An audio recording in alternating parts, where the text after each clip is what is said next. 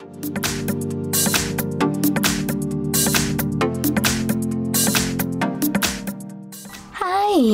In front of me is OPPO A15s, and today I would like to show you how you can set up app lock on this device. First of all, you need to access settings. Now scroll down, choose password and biometrics, then click on set privacy password and tap on use a different password type. Then select one of those login methods for your apps. I will go with pattern. Enter it and repeat it. After that, you need to answer this security question or tap on it. Pick one of those, or choose custom question and create your own.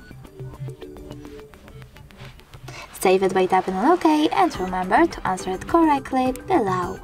When you're ready, choose Done at the top right corner and tap on New App Lock. If you wish to lock all of those apps, you can do that by tapping on Lock 5 right away.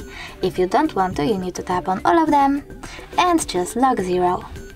Then, if you wish to use face recognition to open your apps as well, choose Use. I will go with Cancel.